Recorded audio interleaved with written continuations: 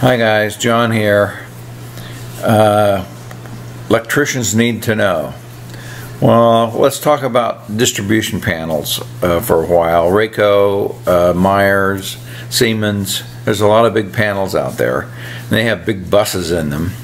When you bolt in a breaker to one of those buses, this usually comes with a bus kit. Well, a lot of times that bus kit may be 2 or 3 weeks out, and you want to get that system up and running before 2 or 3 weeks. So you need to land wire on the bus. So that's a common thing to do.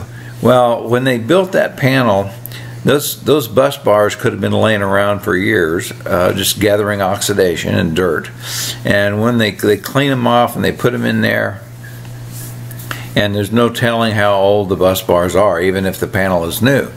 So what you need to do before you land any wire on that bus, or land any lugs on that bus, you need to remove all the oxidation. Now we make a deoxidizer. It's non-conductive, it's flexible, it's an abrasive that polishes the bus. Now this will polish, it won't hurt the bus at all, but it'll polish all that oxidation off. And then you can land the lug against your bus and bolt it up. Make sure you use a graded bolt. Grade 8s are great for that. Just make sure it's nice and snug and bolt it up. Now you can use a little grease in that connection, and what that does is it takes the oxygen out of the connection. So, and that's really not necessary as long as you bolt it up nice and tight.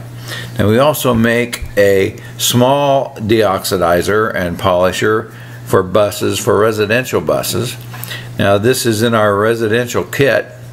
You go to buskit.com, and the residential kit has a little kit in it, and it has grease in it and everything you need to clean a bus, like Zinsco panels and things like that. It does really well.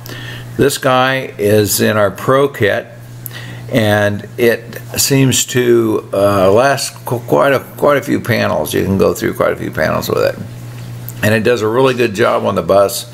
Doesn't hurt the bus, and this is what you need to get all that oxidation off.